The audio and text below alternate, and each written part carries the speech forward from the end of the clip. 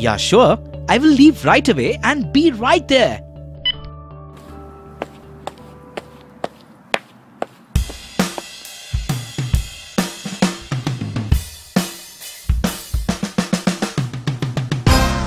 That was nice, Theory. Here we are at a new home. Yes, this looks nice.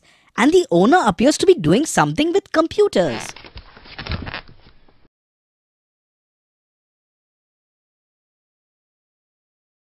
What are you reading now? Something about information systems. What's that? You have been using a lot of new words. Computers, information systems, and that boy too was talking about all these things. What are they? This, my dear Mary, is a computer. Huh? So? What do I do? Can I eat it? Is it tasty? Stop acting stupid. It's a great machine which nowadays does a lot of things. Yeah, okay. But what was that information system thing? You go set up the mouse hole. Let me read and then I will tell you. Go now. Bye.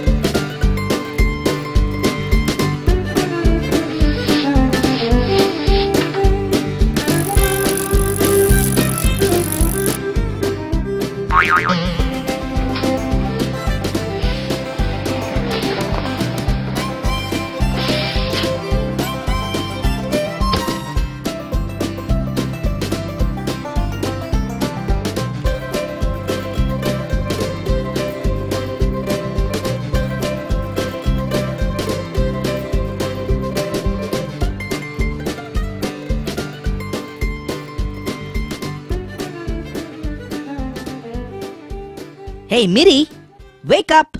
What? See how much work I have done.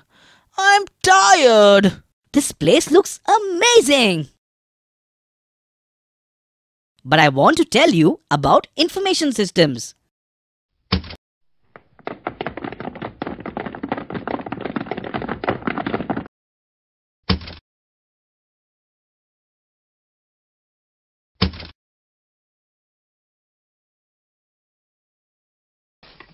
Yes, go ahead.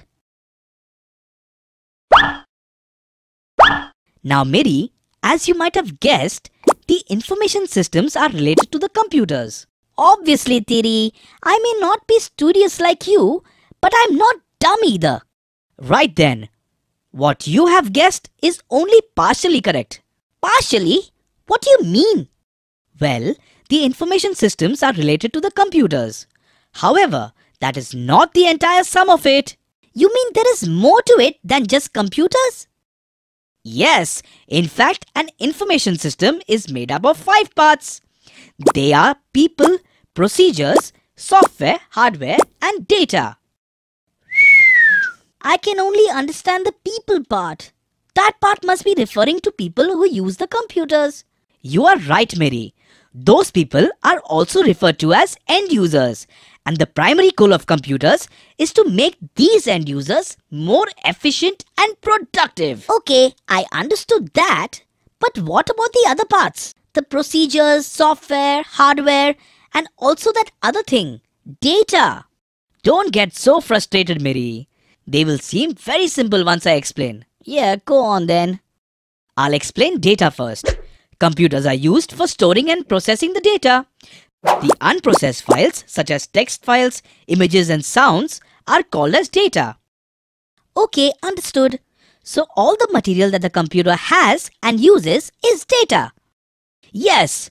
Then the equipment or various components of the computer, which are used for storing and processing the data, are called hardware. But Theory, how does this hardware come to know what to do with the data? I mean, other common hardware like hammer or screwdriver can't do anything on their own, right? Neither does a computer, Miri.